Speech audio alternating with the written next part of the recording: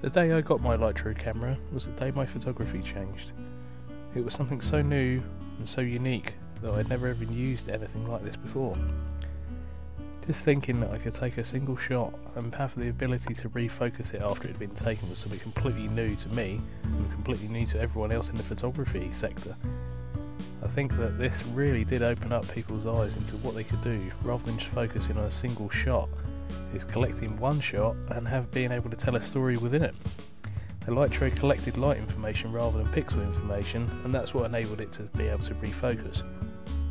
It was really simple to use. You just turn it on, get your subject in the shot, and the best way it would work would normally be have someone holding something like an object or having multiple different pieces of interaction within the depth of field. Take your shot, and then afterwards, once you've collected your photos, you put them in the software, click and see your picture refocus before your eyes.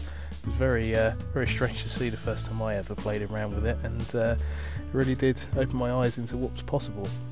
However, Lytro Illum, the new camera, a fantastic looking piece of kit, very different form to the original camera. Looks more like a normal camera now, but has some very interesting features. Weighing in at 940 grams. It's made of magnesium and aluminium. It has very different focal length compared to the original camera of 30 to 250 millimeter equivalent, and it has an 8x optical zoom. So.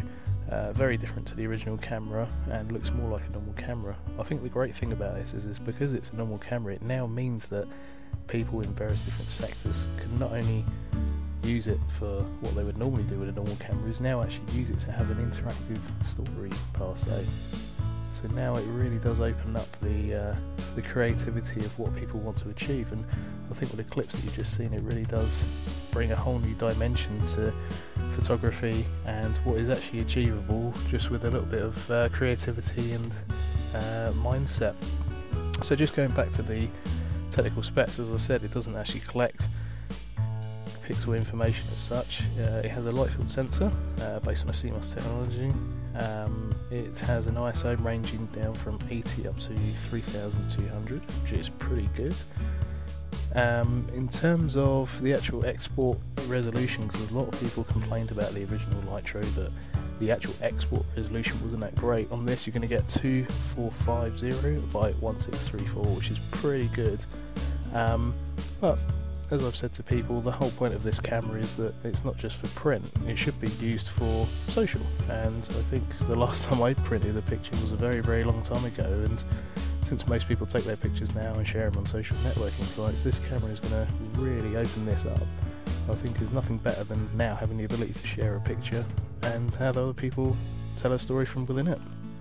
So there we go, the Lytro Illum coming soon, and fingers crossed, hopefully I'll be getting one soon.